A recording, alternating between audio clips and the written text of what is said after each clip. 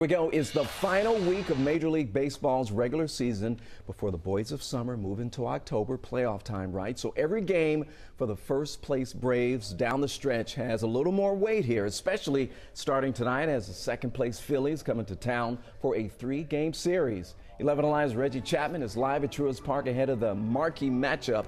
And Reggie, this has big implications, man. Big time, and it feels that way on a beautiful day out here at Truist Park. The Braves, a 2.5-game lead, who actually just went into the locker room finishing up their warm-ups. The Phillies on the field now just behind them in second place in the NL East, which means that this series could ultimately decide who wins the entire division. So allow me to take you through some of the different situations. If the Braves sweep the Phillies, that means they'll clinch the East. But 2 or 3, it sets them up to need only one more win, or Phillies lost to clinch. So really they're in a good situation, but let's talk about the worst-case scenario. If somehow they get swept at home by the Phillies, they still control their own destiny, but really with no margin for error.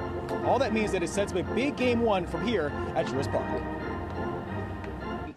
I wish we were 5 up right now or 6 up with 6 to play. But yeah, I mean, there's like I said, if you'd have told me in June that we'd be sitting here today getting ready to get into these next 3 days, I'd have been all in, you know. So yeah, I think it's good. If we just go out there, take care of business, play our game, you know, I think everything else will take care of itself. But no, I think it's going to be a good series, fun couple of days. So I'm pumped for it. Both these teams feeling like this is a big one. They're sending out their best pitchers. Zach Wheeler on the mound for the Phillies. The Phillies ace is actually East Paulding High School product. We're going up against Charlie Morton for the Braves. This one starts at 7:20. First pitch from here at Truist Park. Let's go Bravos.